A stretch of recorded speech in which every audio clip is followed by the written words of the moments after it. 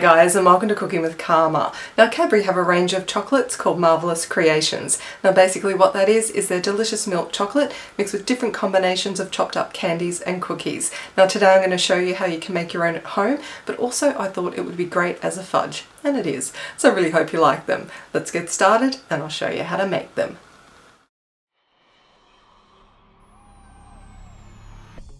First thing, we need to chop our candy up into small pieces. I'm using gummy bears, pop rocks, Oreos and clinkers.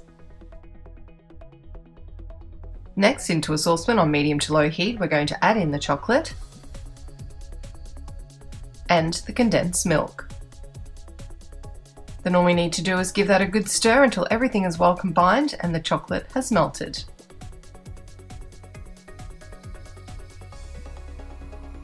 To that, we're then going to add in the vanilla and our chopped up candy. Give that a good mix together until all of those ingredients are well incorporated through.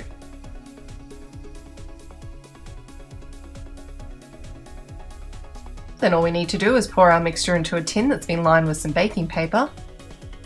Press down firmly with a spatula, making sure to get into all the corners, and smoothing over until it's nice and even. Then we're going to pop that into the fridge for a couple of hours until it sets. Now, if you're interested in making it just like the real thing, all you need to do is melt some chocolate, then add in the chopped up candy and give that a good mix together until well combined. Now you can either pour this into a tray that's been lined with baking paper and cut it into squares later, or if you have some silicone chocolate molds, all you need to do is spoon in the mixture until it reaches the top.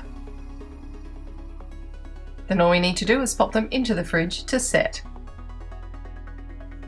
Once the fudge comes out of the fridge, it should be nice and firm, and all you need to do is cut it into squares.